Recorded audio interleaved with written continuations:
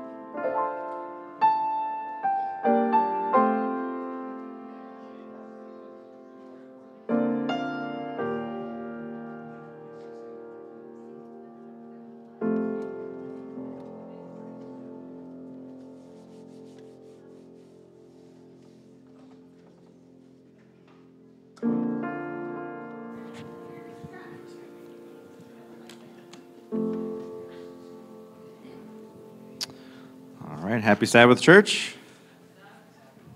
Okay, all right. So I'll be doing actually, welcome everybody. Happy Sabbath. I'm glad that you're here with us today. I know it's a little rainy outside, but the earth is enjoying it. I know the trees and the flowers are liking it very much. I do have some announcements, and after that, I'm going to have Sean come up for a special announcement. But welcome. I'm glad you're here. If you're here for the first time, I hope you know that this is now your home church, so just get comfortable and dig right in.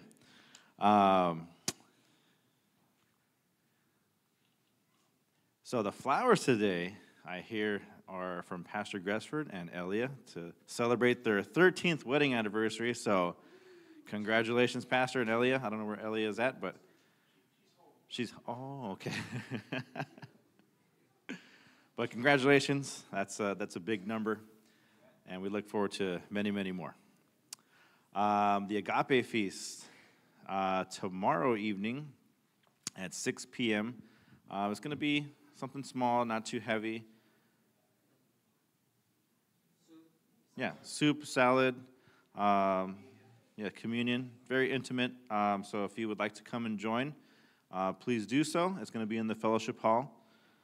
And it'll only be for maybe about an hour or so, not too long. Church office is closed for the New Year holiday, so if you're trying to drop something off or get in touch with anybody, it will be closed that day. So come the following day, which is Tuesday, at 9 a.m.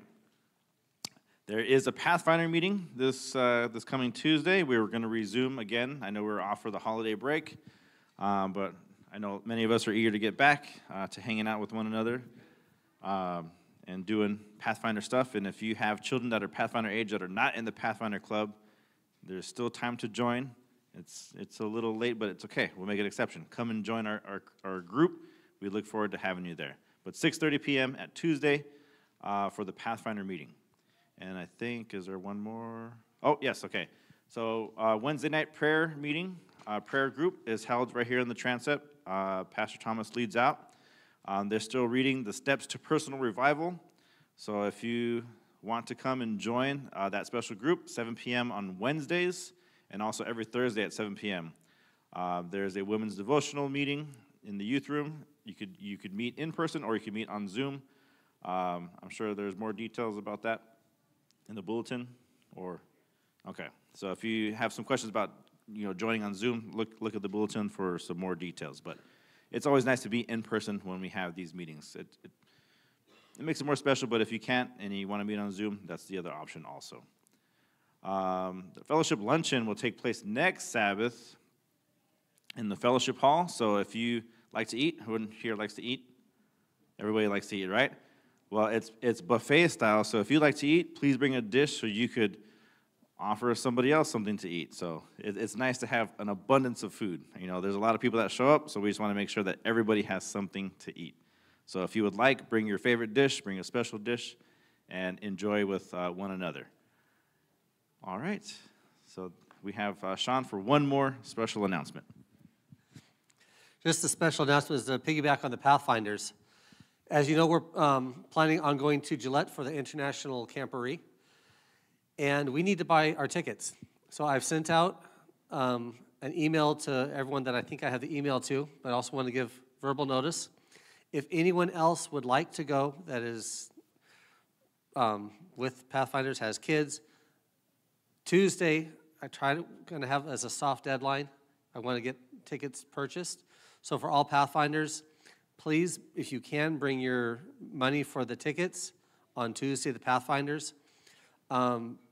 There's less than 15,000 tickets left, and we need to get them purchased so we don't miss out. So all the Pathfinder staff, get the numbers in, be prepared on this coming Tuesday so that we can get all that finalized, and we will get ready to go and start making our plans and preparations. Thank you, brother.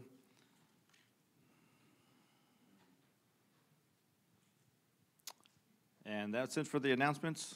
I don't really usually do the announcements, so Pastor, am I supposed to offer a prayer after this? Oh, the invocation, okay. Hey, sorry. Pastor makes it look so, he makes it look so smooth when he's up here and he does all this stuff. He's a real pro. But can we have the praise team come up for a call to worship?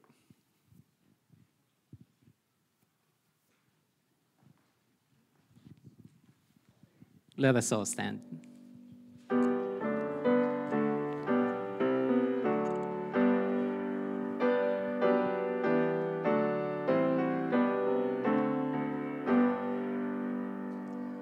Praise God from whom all blessings flow. Praise Him, all creatures here below. Praise Him above, ye heavenly hosts. Praise Father, Son, and Holy Ghost.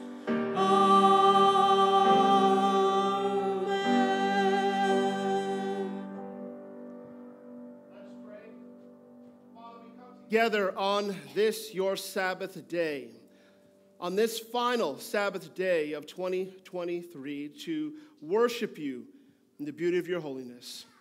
Lord, as the showers are falling, a rarity here in this part of the world, we ask for your showers of blessing to fall upon this place.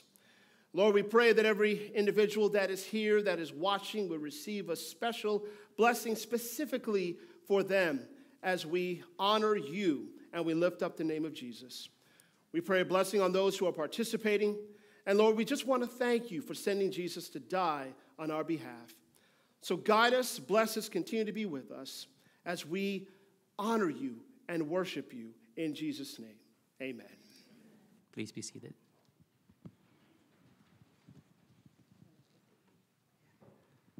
Happy Sabbath. Let us begin this final Sabbath of 2023 by singing a song of praise. Hymn number 249. Praise him, praise him.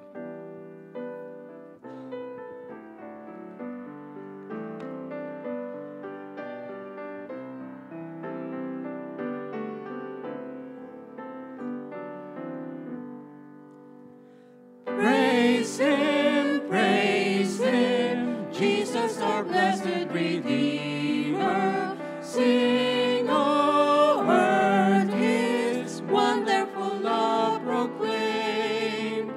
Hail him, highest archangels in glory. Strength and honor give to his holy name. Like a shepherd, Jesus will guard his children. In his arms he carries them all day long. Praise him, tell of his excellent greatness. Praise him, ever in joyful song. Praise him, Jesus our blessed Redeemer. For our sins he suffered and bled and died. He our rock, our hope of eternal salvation. Hail him, Jesus the crucified. Sound his praises, Jesus who bore our sorrows. Love unbounded, wonderful, deep and strong. Praise him, tell of his excellent greatness. Praise him, ever in joyful song. Praise him, Jesus our blessed Redeemer. Heavenly portals, loud with hosannas ring. Jesus, Savior, reigneth forever and ever. Crown him, prophet and priest and king. Christ is coming, over the world victorious. Power and glory unto the Lord belong. Praise him, tell us his excellent greatness. Praise him, ever in joyful song. Amen. As we welcome the final Sabbath of the year, we are thankful for this day. Let us sing our next song, hymn number 383, O Day of Rest and Gladness.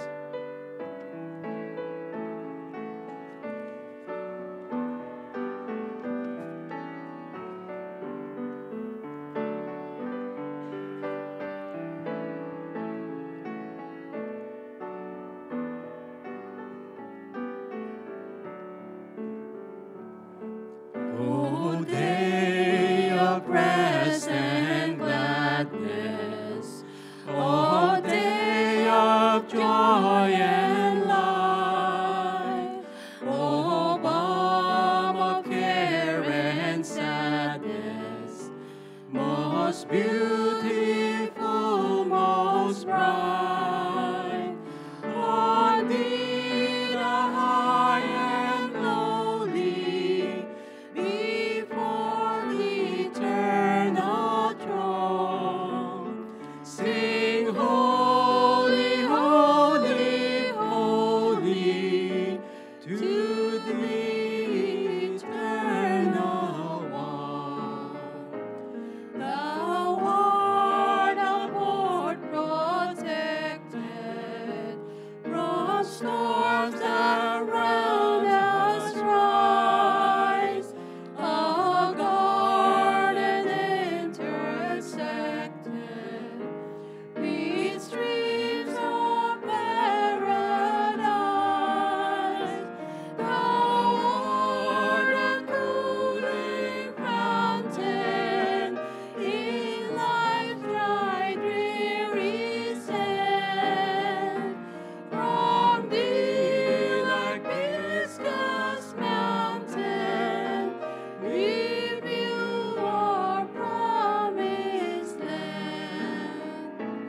A day of sweet reflection, thou art a day of love, a day to raise affection from earth to things above. You graces ever gaining from this our day of rest. We seek the rest remaining to mansions of the blessed. Amen. Let us all stand for our opening song. Hymn number 306, Draw Me Nearer. Hymn number 306.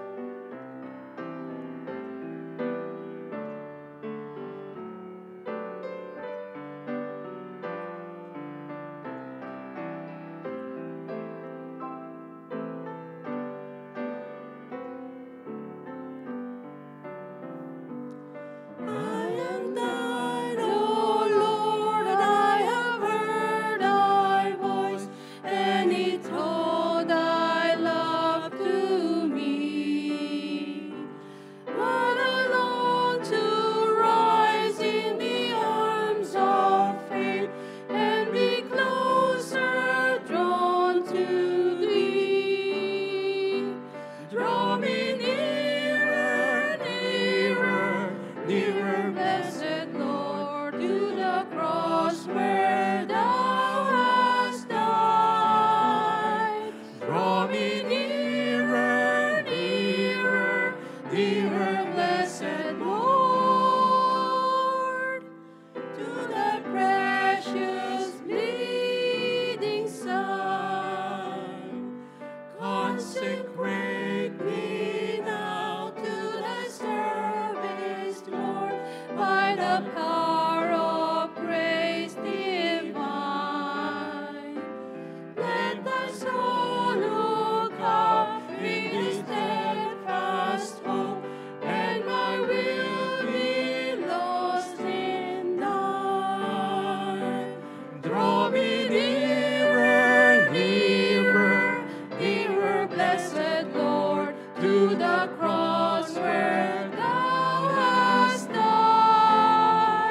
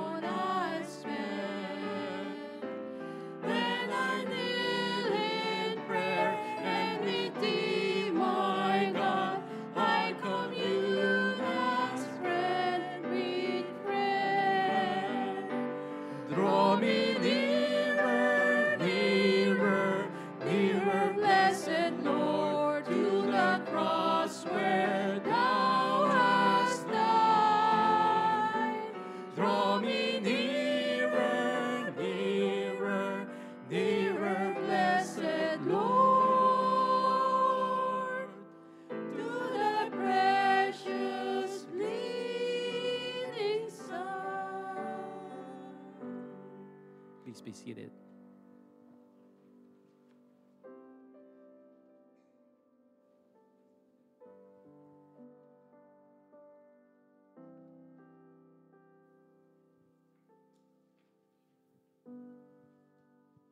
Good morning, church. Happy Sabbath to all of you. I'm wanting to draw attention to our offering today. It is, if you look in the bulletin, it's called the Pacific Union Designated Offering, which is kind of a backup plan, I guess, for emergencies and things that aren't planned for. And if we look back on 2023, we know sometimes those things arise. So they're being prepared for those special needs. So I hope that you will be generous in your offering and think of all the blessings you've received this year. And remember, when we return blessings to the Lord, that he blesses us. I wanted to read Malachi 3:10, which is kind of the old standard about offering, but I like it. Bring the whole tithe into the storehouse, that there may be food in my house. Test me in this, says the Lord Almighty, and see if I will not throw open the floodgates of heaven, and pour out so much blessing that there will not be room enough to store it. So just remember to be generous with your offering if you can, and also the loose offering goes to our local church budget. Would the deacons please stand? Our Father in heaven, we thank you again for this blessed Sabbath day, and we thank you for the time that we've set aside to worship you and to honor you. We look back on the last year and realize all the blessings you've bestowed upon us. We're so grateful for them, and we ask that you continue to guide us in our ministry here in Ontario. We ask that you put a special blessing on those that can give and, of course, on those that cannot. We ask these things in your name. Amen.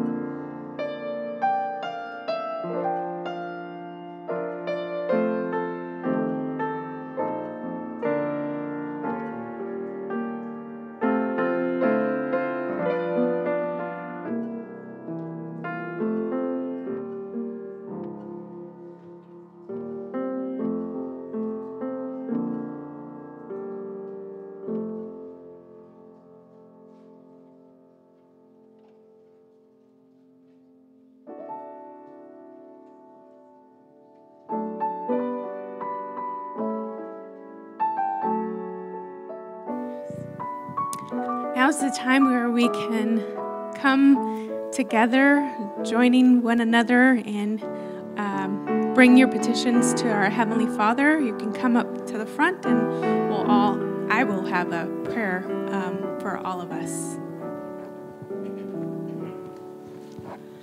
Now, dear Lord, as we pray, take our hearts and minds far away from the press of the world all around, to your throne where grace does abound. May our lives be transformed by your love.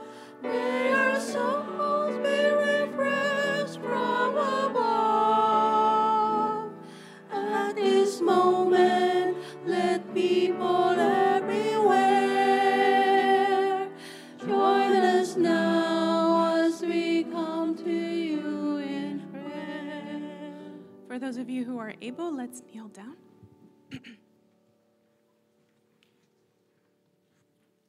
Dear gracious and heavenly Father, Lord, we are so blessed. We are so happy that we have made it through this week. We are blessed to be able to gather together as brothers and sisters and praise you and worship you and just to learn about you today, this Sabbath day, the day that you've made for us, Lord.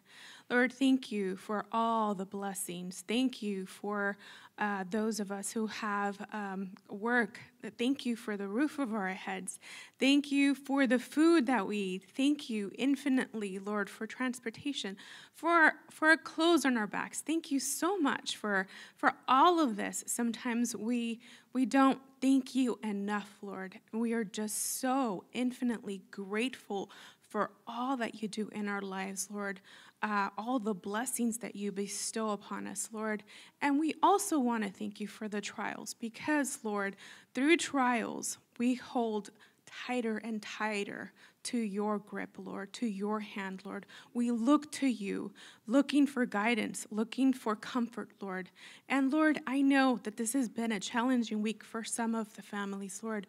We know that some families, their loved ones are in the hospital. We know that some people have gone through surgeries. We know that some people are ill, Lord, whether respiratory or any other illness, Lord, or maybe they're battling a chronic disease, Lord. Lord, at this moment, whoever they are, wherever they may be, we want to lift them up to your heavenly throne, Lord. For your word says that anyone who is burdened and heavy laden to come to you, Lord, and you will give us rest. And Lord, at this moment, we just want to lay all of our petitions, all of our heart's desires, things that are bothering us in our minds, in our hearts, Lord, emotions, or things that happen throughout the week. Lord, we just want to lay it at your feet. Lord, we want to know that you will take care of it, Lord, in due time, Lord. Lord, we ask that if anyone here, Lord, is in need of any emotional comfort or any mental comfort, Lord, or physical comfort, Lord, we ask in the name of Jesus that you may give them a great embrace, Lord. May you heal their infirmities. May you heal their hearts, their minds, Lord, if it is your will, Lord. Thank you so much for all that you do for us, Lord. And most importantly, thank you for keeping us till today throughout this entire year that has been with its own challenges. But Lord, we are here. We are longing to draw closer and closer to you, Lord.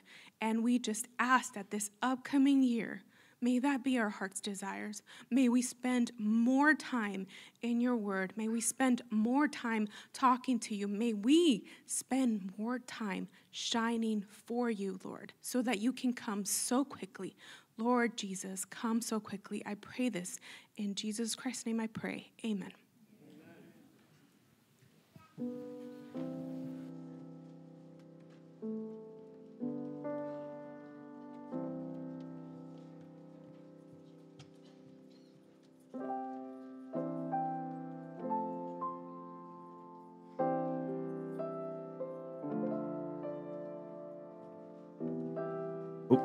You hear the music, so you know what time it is. But during the announcements, because it's not something I normally do, I got a little nervous. There is a special announcement, and it's really awesome because it's free to everybody. There are books in the foyer when you leave today, so if you would like to take a book or two, they're free. They're out there, all displayed nice and neatly. So if you would like to take one, please do so. But now it's time for a children's story.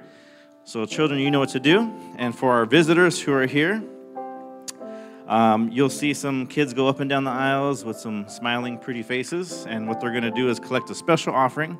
And what that offering goes to help is to offset some of the costs of Christian education. So if you want to give a little donation, please do so. And then kids, come down to the front and enjoy the children's story.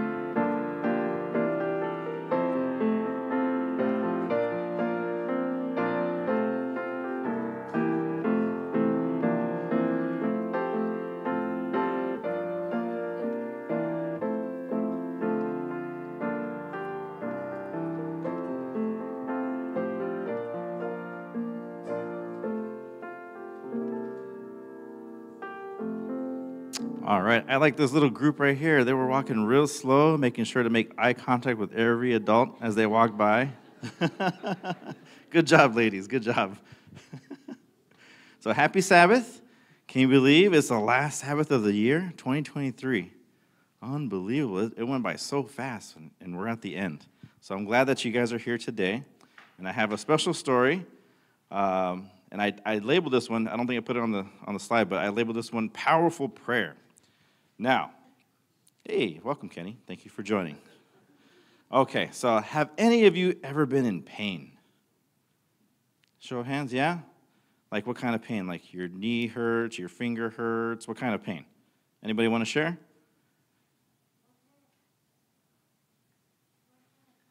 Oh, you cut yourself. Oh, yeah, that hurts. Anybody else? You didn't cut yourself? No? You feel no pain because you're Kenny. Yeah, super strong. Anybody else? Anytime you felt pain? Okay, go ahead. One more.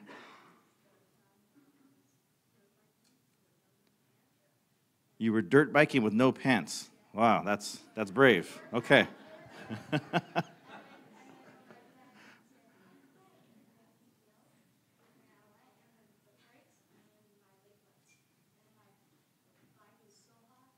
Oh, yeah. You burned your leg on the muffler. Oh, yes. That's very, very painful.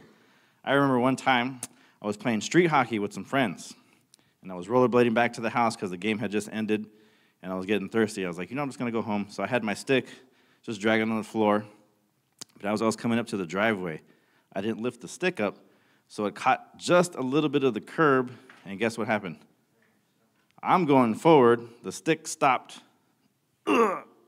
Oh, do you think that felt good? No. Oh, not at all. Okay. But that's not my story. This is a different one. So this involves some stomach pain. Oh, has anybody ever experienced some stomach pain? Stomach ache? Yes. Is it a good feeling? It's not a good feeling. Yeah, your tummy does hurt. It's painful.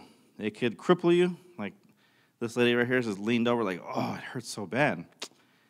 And this actually involved one of my children. And you guys might know. So this happened at our Christmas party at church. I was like, what? Like, what's going on? And we had to leave right away because one of my kids was in a lot of pain. And I was shocked because this is my tough kid. So I was like, okay, if this one's in pain, then it must be serious.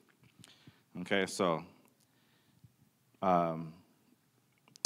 we had a decision to make. Okay, what do we do? Do we take her to the hospital? Do we call 911? What's going on? So we decided to take her to the hospital. And let me tell you what was happening as I was picking her up and taking her to the vehicle. Okay, she was in pain. She was crying, which is normal. It's fine. If you're in pain, it's okay to cry. But she said something to me, and I was like, I won't share the details, but she said something to me, and it made me think, and I was like, you know what? No, everything's going to be okay because I know who I serve. So I started praying, and I was like, Lord, whatever it is, take the pain away before we get to the hospital. So I'm praying the whole time she's in the back. We're driving to the hospital. We get checked in. I do all my other stuff that I have to do. We get back, okay? By the time I get back, this is what the scene looks like, right? Laying in the hospital. So the whole time we're sitting there, we're waiting for the doctor. What do you think I'm doing still? Still praying.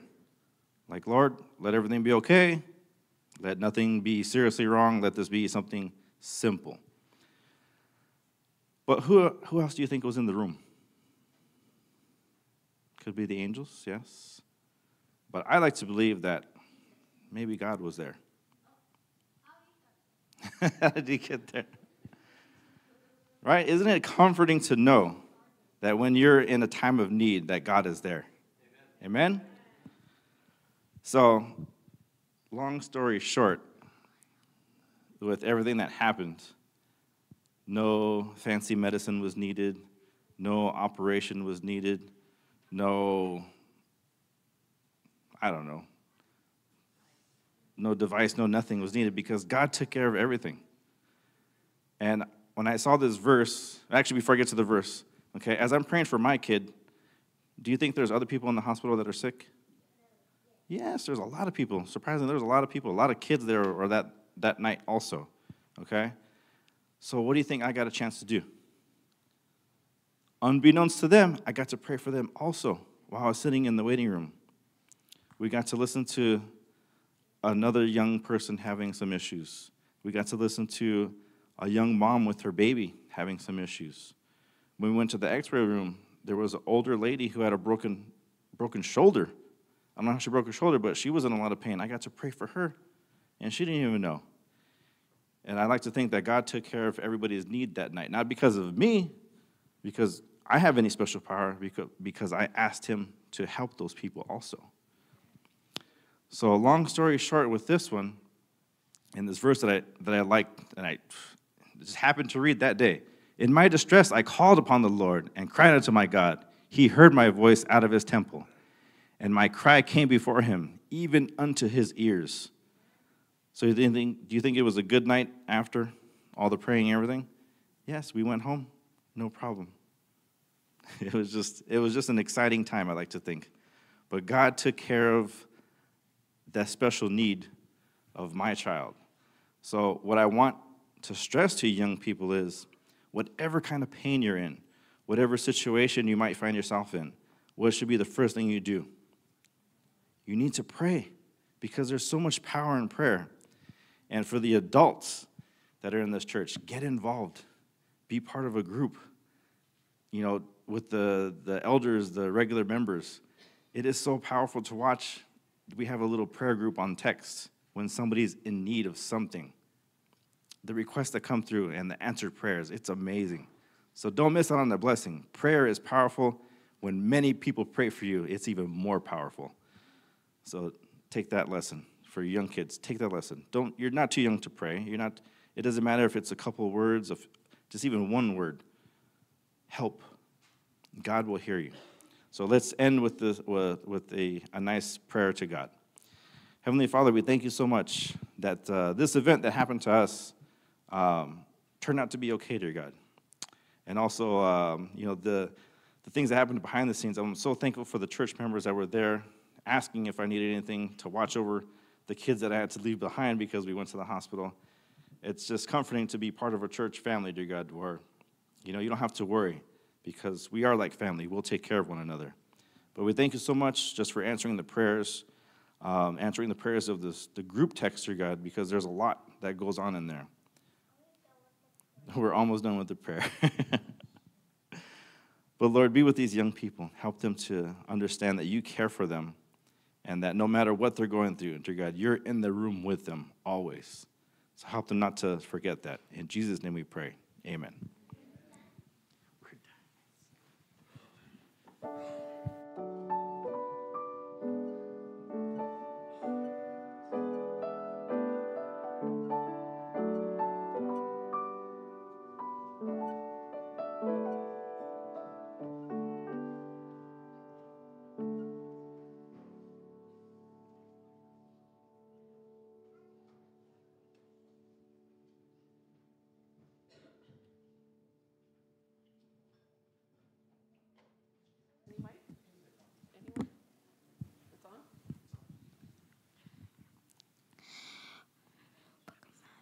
Happy Sabbath.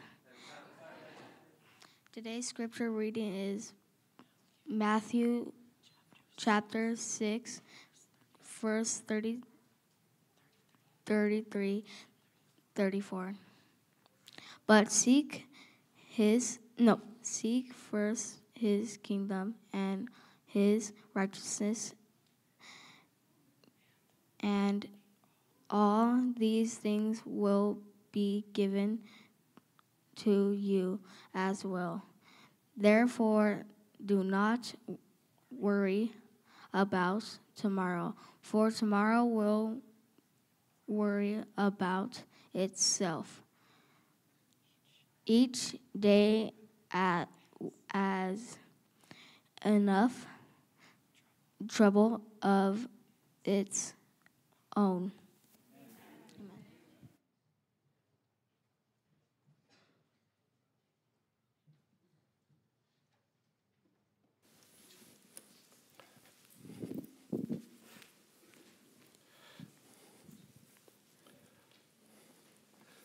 Well, good morning, church family. Good to be in the house of the Lord, amen? Good to worship him in spirit and in truth. I'm always happy to be able to open up, study the Word of God with you today. Thank you, Isaiah, for reading that text. I really appreciate the fact that this morning you came and you found me to let me know you were going to be reading, and you wanted to just make sure everything was okay, and thanks for volunteering in the future to read texts again. I really appreciate that, and I like that tie. Very nice tie. Good touch. Today's message, again, the title is Don't Worry, Be Seeking. And, you know, I don't think anyone would disagree with me if I said that we live in a world where there is no shortage of things to worry about. It's always something to be concerned about, it seems, from personal things such as job security or health, to larger issues such as political conflicts that we see happening or natural disasters. You know, but the thing is that many people live in a state of constant apprehension about things that are happening outside of their control. Even as Christians, we often fix our mind and attention on what might happen instead of focusing on our current situation and what God is doing. We fail to take hold of counsel that is found in the Word of God that talks about how we should battle worrying. Again, the title of my message is Don't Worry, Be Seeking. Before we go any further, though, let's have a word of prayer and ask for God to lead and guide us. Father, I pray that you would open my lips so my mouth may declare your glory. May the words that I speak be seasoned with your love and grace. May everything here that is said and done be done for your glory. In Jesus' name, amen and amen. Don't worry, be seeking. I'd like for you to turn with me in your Bibles if you have them. We're going to be looking specifically at this text today, Colossians chapter 3, verses 1 and 4. There'll be other texts that we'll be looking at to supplement it, but the main message is going to be here from Colossians chapter 3, 1 and 4. This message of the Colossians, it was written to a church in the city of Colossae. That's the name of the city. And this message is about, that was written to this church, if we could sum it up, it's that you cannot put your life into compartments. Sometimes we try to separate our church life from our work life from our home life. But what this book is talking about is we shouldn't compartmentalize our life. Once you have made a decision for Jesus, no part of your human existence must be untouched by the rule of Christ. In other words, living for Jesus is a holistic experience. Now, the message found in Colossians is for us today. Every part of our lives must be affected and captivated by the rule of Christ. And this is what brings us to Colossians chapter 3, where Paul proclaims how this is practically done. Let's read it. I'm reading from the New King James. They're on the screen. For those of you who have your Bibles, I invite you to look there as well. If then you were raised with Christ, seek those things which are above, where Christ is sitting at the right hand of God. Set your mind on things above, not on things on the earth, for you died, and your life is hidden with Christ in God. When Christ, who is our life, appears, then you will appear with him in glory. I want to look at this text by looking at the steps that are given here as far as how we live this life that's not compartmentalized.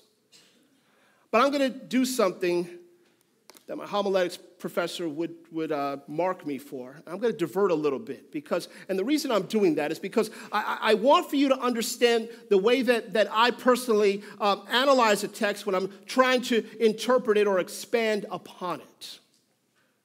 Okay, so the first thing I look at is I look at the verbs, the action words. I ask, what is God asking me to do, or what is God doing through the person that is being spoken about or spoken to in this particular text? I do that with the understanding that the Bible is not written just for the purpose of giving me a roadmap of how to get to heaven, but the Bible is written to tell me how to optimize my life and live in the here and now. The Bible's not just a ticket into heaven. Instead, it's an avenue by which we learn how to navigate life in the here and now. It's important that we understand that. We're going to get into that as far as what this text means. One text that I love that explains this so explicitly is Psalm chapter 19, verses 7 and 8. The law of the Lord, or the Bible, we can say the Bible, is perfect, converting the soul. The testimony of the Lord, again, the Bible, is sure, making wise the simple. The statutes of the Lord are right, rejoicing the heart. The commandment of the Lord is pure, enlightening the eyes. Do you understand what you're reading here? This is telling us what the power of God's word is. It has the power to change us into productive, emotionally intelligent, insightful, well-adjusted people that we all desire to be. The problem comes when we use the Bible as a rule book or a self-help guide to tell us how to get to heaven or how to solve a particular problem that we may be having. The Bible is more than this. I want for us to understand this. The Bible is more than this. It is a narrative. It is a story that shows us how God relates to humanity and all of his creation in different seasons of time and space. It's a story that shows us that we serve a God who loves us beyond our imagination and will move heaven and earth to see to our personal salvation. And one of the things that he's looking to do is to eliminate an infection that we have in this universe called sin. We see this idea of what I'm talking about in a narrative found in Exodus 20. What's found in Exodus 20? Anyone tell me? The 10 Commandments. Exodus 20 has the 10 Commandments. This is where God gives the 10 Commandments. But there's only one problem if we look at Exodus chapter 20.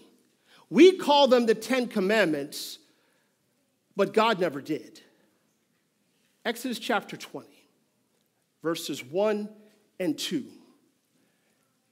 And God spoke all these commandments. Does it say that? God spoke all these words, saying, I am the Lord your God, who brought you out of the land of Egypt, out of the house of bondage. He spoke words. In fact, any scholar you speak to will not call this the 10 Commandments. They call it the 10 words. What does that mean exactly? Why is that so important? Words, commandments, tomato, potato. What difference does it make? Well, that word, the word for words in Hebrew is debarim. And here's what it means. Here's what it means. It does mean words, but it also means something promised or a promise. So Exodus 20, according to the Bible, does not give us the 10 Commandments, but it gives us the 10 words, or more accurately, the 10 promises of God. And when we think of it like that, what it does is it changes the way we look at the words found in Exodus chapter 20.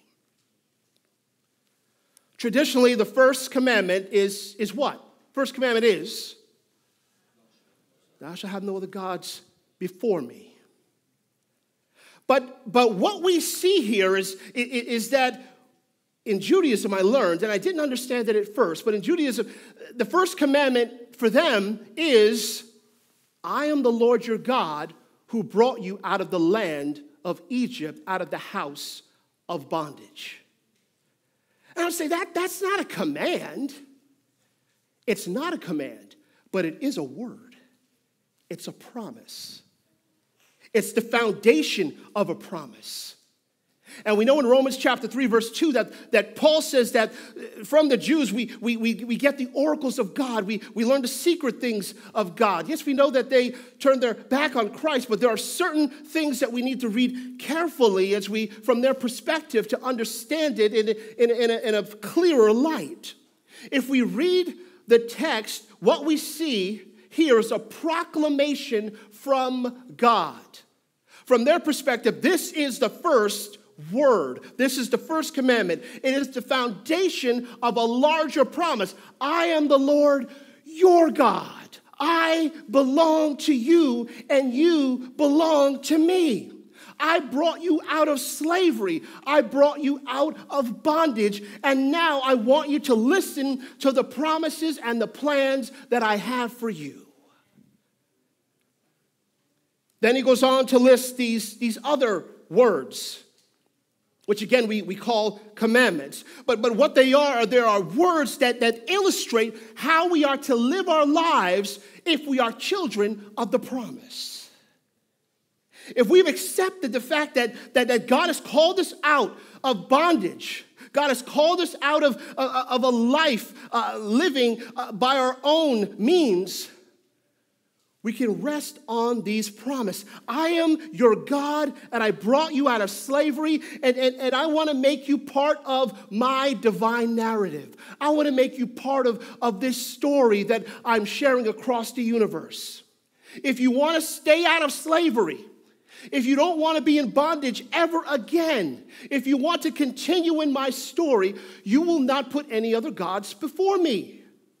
If you want to stay out of bondage and if you want to be part of the narrative that I'm writing, you will not take my name lightly. You will not take it in vain. You will remember the Sabbath day to keep it holy. You will not kill. You will not steal. You will not commit adultery. And we know the list. I'm sure we memorized them somewhere along the way. So the commandments or the words were never meant to be something you do or that you face as far as punishment. These words are more cause and effect than they are punishment and reward. If I climb to the top of the church and I jump off, expecting to go up, I'm going to be in a sad state. These words are all part of the promise that God established at the beginning of their journey into Canaan. I brought you out.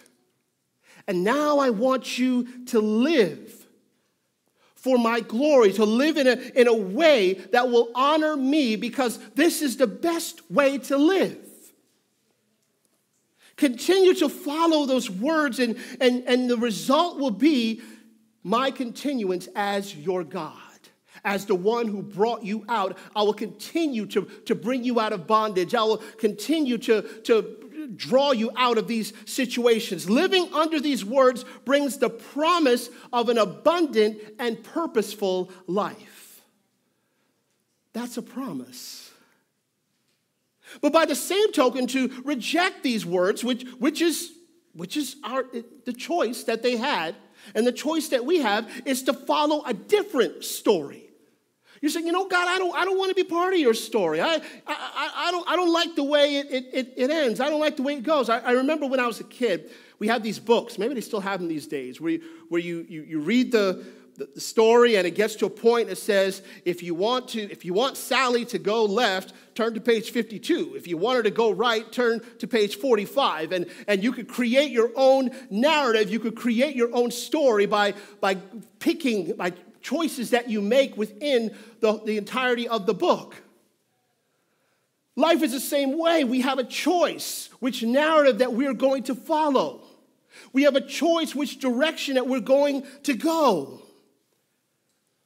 There is a story that God has written, a narrative that he has written, and these 10 commandments are basically showing this is how you stay within the narrative.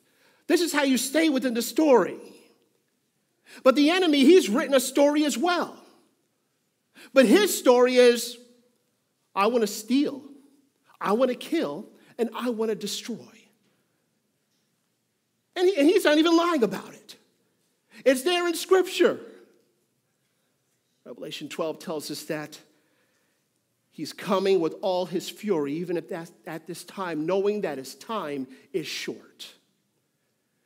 He knows what the end of his story will be, and he wants as many of us as possible to be part of his story.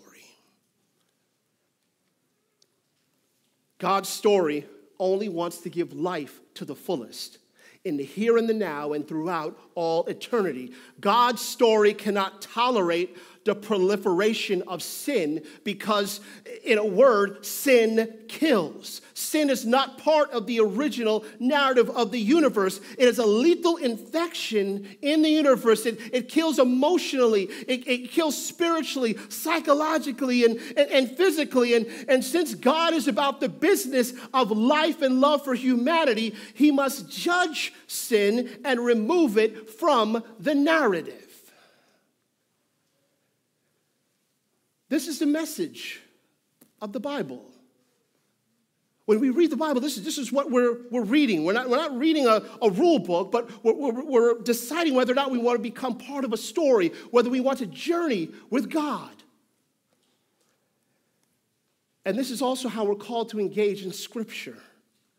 It's a call to stand on his promises, the promises that he established there at Sinai, that he established at the beginning, that he continues to establish with us on a daily basis, to stand on those promises. This brings us back to Colossians. Go back to Colossians.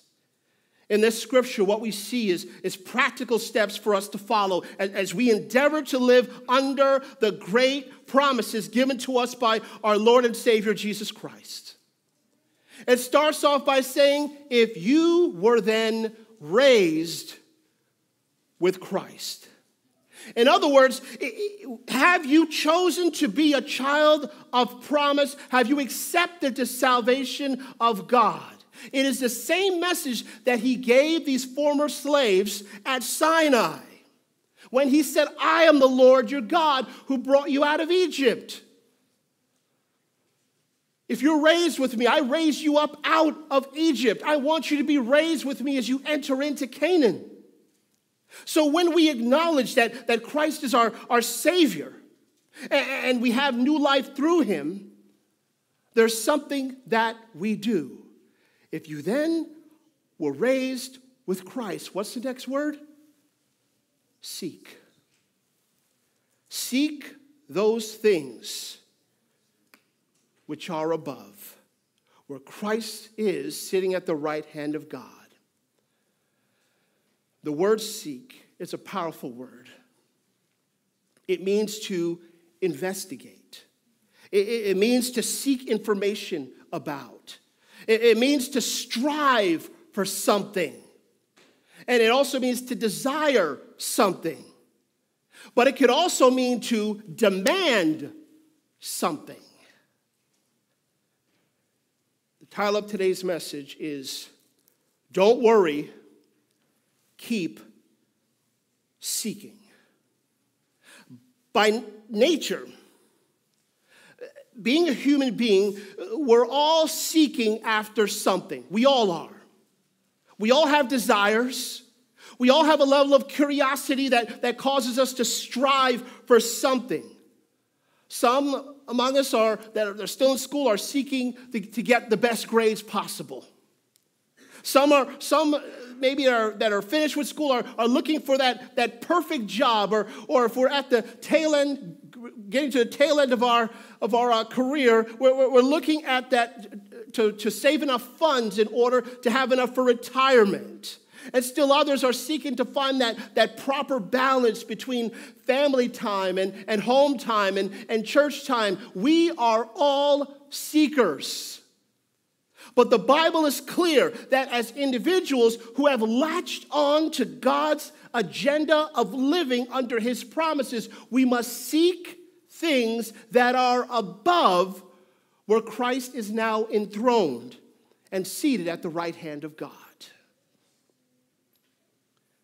This brings us to our scripture reading today. Again, thank you, Isaiah, for reading that. Found in Matthew chapter 6, verses 33 and 34. But seek first the kingdom of God and his righteousness, and all these things shall be added to you. Therefore, do not worry about tomorrow, for tomorrow will worry about its own things. Sufficient for the day is its trouble. Seek first the kingdom. When we look at that, the first thing we need to ask, the first thing I asked anyway, was what is meant by the kingdom? What is seek first the kingdom? What am I seeking after? You know, for the Jews, if they might have heard this, the kingdom was the rule of Messiah here on earth, that the Romans would be toppled over and the physical kingdom would be established where Israel would take its rightful place as the premier power on planet earth, just like it was back in the days of David and Solomon. And when I say this, also in the Christian context, and we think about the kingdom of God, many see it as this celestial city up above, the New Jerusalem. That's the kingdom. And we'll be there for 1,000 years, and after that 1,000 years, it'll come down and rest on planet Earth, and we'll be here for eternity. But what does the Bible say about the kingdom? Not me. What does the Bible say? Romans chapter 14, verse 17. Romans 14, verse 17. For the kingdom of God is not eating and drinking, but, what's the word? And in the Holy Spirit. Righteousness and peace and joy in the Holy Spirit. You know, this is one of those verses, and I can say because I was reading through it, it's one of those verses that you could almost kind of read in passing as you're trying to get the entirety of what Romans chapter 14 is saying. It's almost like one of those quickly, you just read by it quickly and you miss what's being said. But what I see here is that the kingdom of God is not about a physical location. It's not about a place.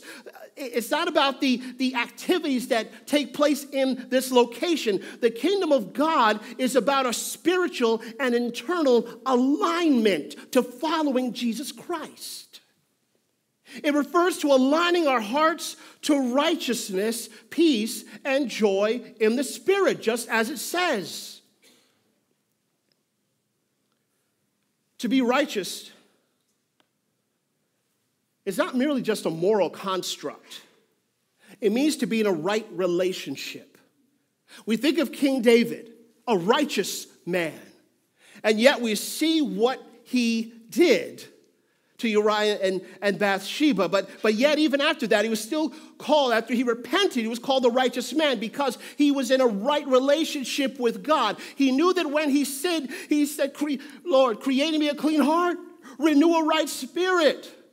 Take not your presence away from me.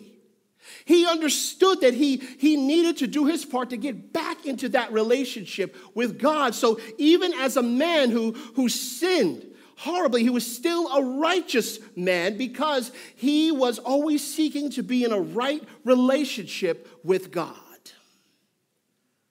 On Mount Sinai, when God made the promises to the slaves he freed, his desire was to be in a right relationship with them. They had just come out of bondage. They were worshiping all of these Egyptian idols, and even though God, one by one, had shown that those idols were nothing by the way that he put the plagues in place, they still needed to learn how to live in a right relationship with their Redeemer. Seeking the kingdom first means putting a relationship with God first and foremost. A right relationship with God. Not a sinless relationship, a right relationship with God. You're always seeking to be in that place where you're drawing closer and closer. Now, it doesn't mean you take advantage and you just sin at will. That's not what I'm saying. But what I'm saying is that when you do falter, you come back and say, Lord, I repent. I don't want to go in that path again. That's what is meant by a right relationship. It means allowing the promises of God to be your compass in every decision that you make. And if you do that, everything else will come into play. all these things will be added to you. That's a promise. So the kingdom is about righteousness. It's about peace as well. There's a reason that Jesus is called the Prince of Peace. He's the Son of Man. He's the Son of God. As the ruler of God's kingdom, he imparts peace that is different than anything this world knows. In John chapter 14, verse 27, as he's sitting with that final meal with his disciples, he says something to them, again, that probably went over their head at the time, but it's something very powerful that they understood later as they were pushing their ministry forward and doing the things that God had called them to do in the book of Acts. John 14, 27, it says, "Peace I leave with you, my peace I give to you." And that's nice. But then he says, "Not as the world gives, do I give to you. Let not your heart be troubled, neither let it be afraid." Don't worry, keep seeking. The word for peace, the word that's talked about here, is a set of favorable circumstances. As we navigate the world, what it means is that even in the midst of troubling times, which Jesus says we will face, you will have troubling times, he says, but be of good cheer, because I have overcome the world. He says, even in those troubling times, because I am the Prince of Peace, because I'm giving you a peace that this world cannot give, you can have the assurance that my promises will be sure and will remain intact. In this world, many are seeking peace. But the problem is that any peace that this world gives is not true peace. Jesus himself said he gives a peace that the world is unable to give. Peace in this world has us looking over our shoulders. Okay, things are calm now, but when is the next blow up going to be? But the peace of Jesus is something we can look to, something we can depend on always. It's a peace that will dispel worry. Let not your heart be troubled. Let not your heart be worried. Neither let it be afraid. Because I'm giving you a peace that the world cannot give. You're going to be thrown into prison, but I'm giving you a peace that the world cannot give. Your life is going to be threatened, but I'm giving you a peace that the world cannot give. People are going to laugh at you when you present the message of my love for humanity, but I'm giving you a peace that this world is unable to give you. Friends, as we seek the kingdom, we will find peace. Peace in the promises of the one who is the Prince of Peace. Peace with one another through the one who is the Prince of Peace. And the promise of eternal peace when he establishes his physical kingdom to come. The final defining characteristic that is given in Romans chapter 14, 17, is that joy in the Holy Spirit. Many seek in this life for happiness. I want to be happy. If I have just a little bit more money, I know I can be happy. But God says he wants us to have joy. Joy in the Holy Spirit. Joy can be described as spiritual contentment. And that can only come by the indwelling of the Holy Spirit. That's why he doesn't just say joy. He says joy in the Holy Spirit. Only with Christ living in you, the hope of glory, can you experience the joy that only God can give us. It says it doesn't matter what comes my way, because God's Spirit is in me, and I have the promise of eternity with Jesus through him. So friends, we're called to seek first the kingdom. We're called to be seeking. But Jesus also addresses something in Matthew 6 that we all deal with. The elephant in the room. Oh, seek first the kingdom and its righteousness. All these things will be added to you. Could have ended right there. But then he says, therefore. Do not worry about tomorrow. Worry is a real thing, but it can be dispelled if we fill our time with seeking God's kingdom. If we fill our time pursuing and investigating what it means to be part of the family of God, to be part of his kingdom, to be part of his narrative, to be part of the journey he wants us to join in. Concerning worry, planning for tomorrow is time well spent.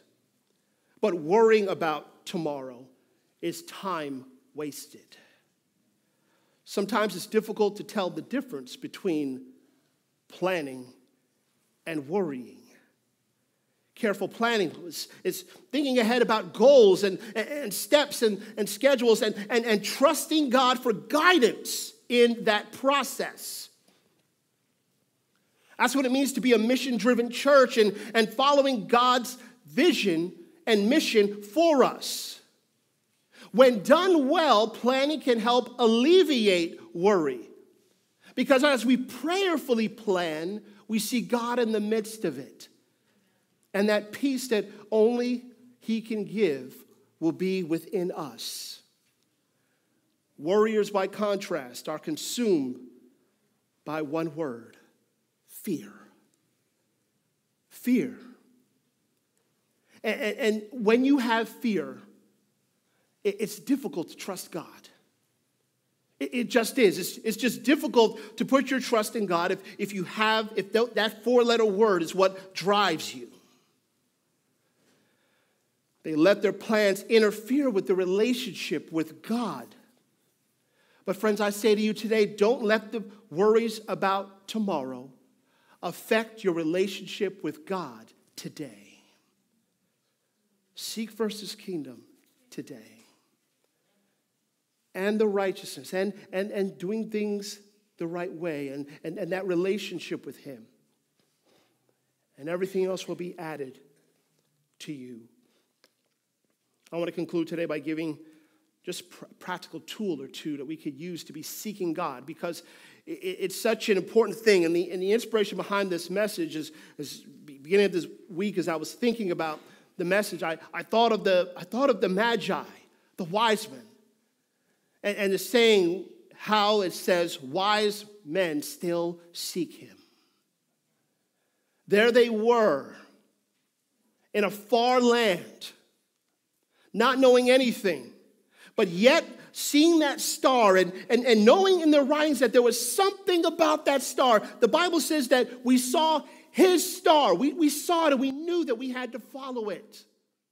They had that determination to follow after God. They planned, I believe they planned their trip, and they made their way toward to Jesus. And yet in that land, some 2 or 3 miles away, there were scholars and individuals who knew the scripture. And yet, there was the king of the universe next door. And they didn't even know. What are we seeking after today, friends? One of the tools that we can use to be seeking God is a healthy prayer life. Thank you, Chris, for your children's story about prayer, because it's such an important factor. And I'm not just talking about personal prayer, but I'm also talking about corporate prayer. Prayer is communication with God. The speaking of God as with a friend, I believe is how Ellen White describes it. But it's also a source of encouragement. There's a difference between I'll pray for you and I'll pray with you. Amen? Prayer lifts the soul. Prayer solidifies the bonds we have as a faith community. Prayer tells worry, get lost and find someone else to bother. Friends, as we enter into a new year, as we finish off this year, it is my hope and prayer that we will be seekers of God, seekers of his kingdom, that we will allow his righteousness to fill us, that we will be drawn to Christ Jesus. One of the things that we're going to be doing during our prayer meeting, we're going to be doing 10 days of prayer. I have some flyers made up. It's called Priorities of Faith. It'll go from January 10 to 20. We're going to meet for 10 days. And we're going to be praying as a church. We're going to be learning different ways to engage in prayer as a community. This is something that the World Church has put together. I didn't put it together. The World Church has put it together. And there are different topics that'll be there. And it's my hope and prayer that on one of the days, I may not be able to make 10 straight days, but at least on one or two of the days, you'll be able to come out and be part of this journey. The flyers will be out next Sabbath for you to look at. I have to check in with our prayer ministries coordinator here first before I put them out there. But we'll be going forward and doing that and understanding that one of the most important ways that we should be seeking God as we go into 2024 is to enhance and solidify our prayer lives, not just individually, as I said, but also corporately. A church that prays together, stays together, defeats the enemy together, hastens the coming of Jesus together, and engages the community together, and the community will see something that we don't even see. A praying church is a church that the gates of hell cannot prevail against. And it's my hope and prayer that is what we become more and more of. A church that prays together and draws closer to Jesus. A church that prays together and heeds his call. May it be our hope, may it be our desire today to be that church and heed his call. A call that is made softly and tenderly, which is our closing hymn. I'm going to ask our praise team to come up and lead us in our closing hymn. Softly and tenderly, Jesus is calling.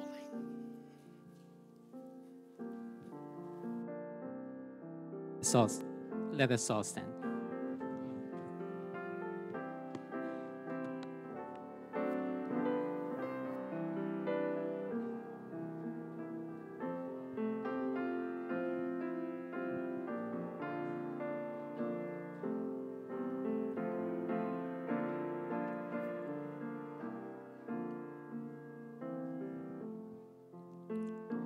Softly and tenderly, Jesus is calling, calling for you and for me. See on the portal, he's waiting and watching, watching for you and for me. Come home, come home, ye who are weary, come home. Earnestly, tenderly, Jesus is calling, calling, O sinner, come home.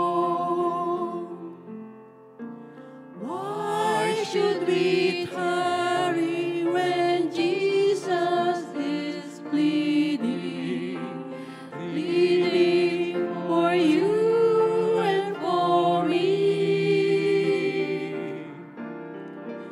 Why should we linger and heed not his mercy, mercies for you and for me?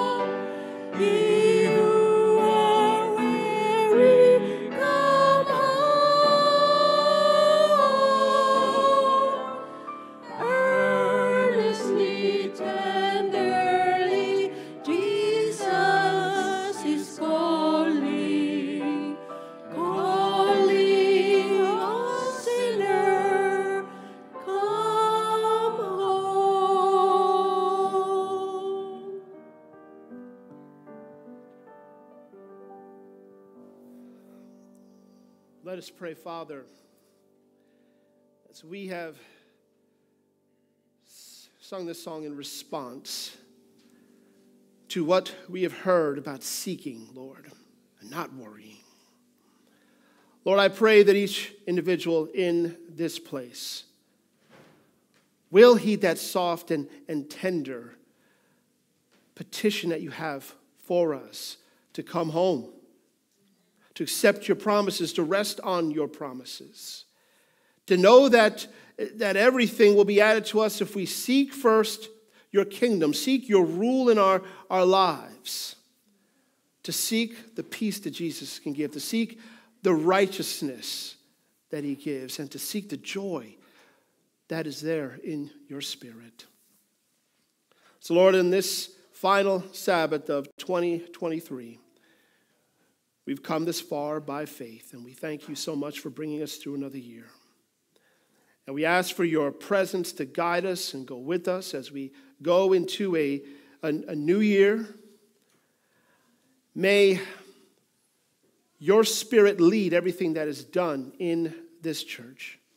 I pray that you would bind us together with cords that cannot be broken, that you would open our hearts and minds to the leading of your Spirit. And now receive this final benediction of the year. May the Lord bless you. May the Lord keep you. May the Lord make his face to shine upon you. May the Lord be gracious to you. May the Lord lift up his face on you. And may he give you his peace. In the name of Jesus, the Prince of Peace, let the people of God say, amen and amen. Blessed Sabbath to everyone.